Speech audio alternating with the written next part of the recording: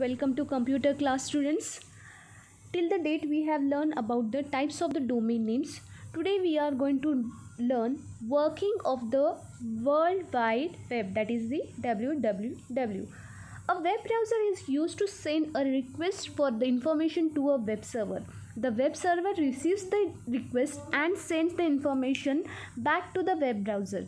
In short, a web server stores the all information and the web browser displays the requested information to the user.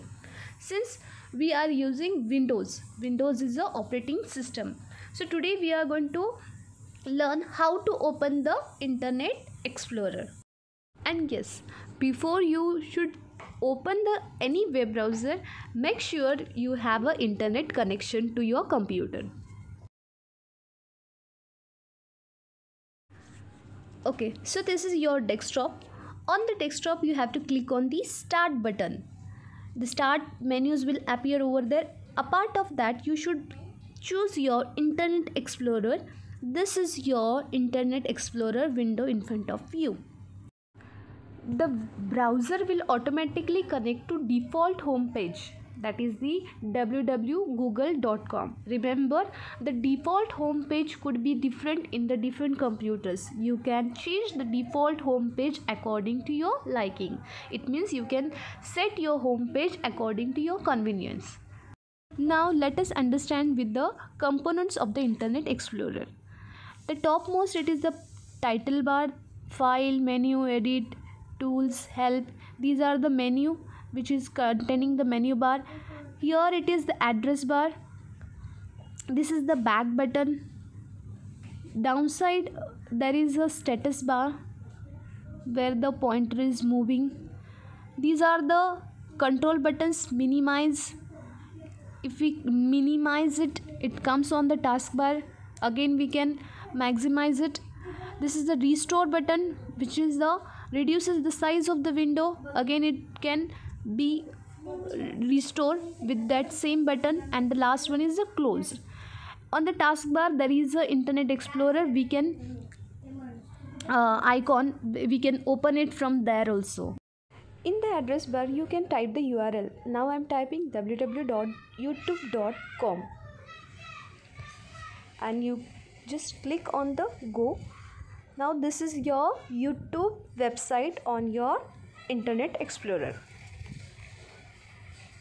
On address bar there are the back button, forward button, refresh and stop button. Click on the back to go back to web page you visited before the current one. Click on the forward to go to next page, the page you visited before used the back button. Click on the refresh to refresh a web page. It is used to download the latest content on the web page. So refresh button is different in the different web browser. Click on the stop to stop the downloading process. Now here we can see the how exactly work the back button. Now I am there on the YouTube website. Here I am clicking the back. I will go to the previous website. Now I am going to click on the forward button again. So here I am in this website. So here like this back and forward works. Below the address bar there is a menu bar. File, edit, view, favorites, tools, helps. These are the menus on the menu bar. Term active tab. Now see, there is below the address bar Google and the new tab is there. At a time we can open many websites with this tab. Now currently we are on the Google tab.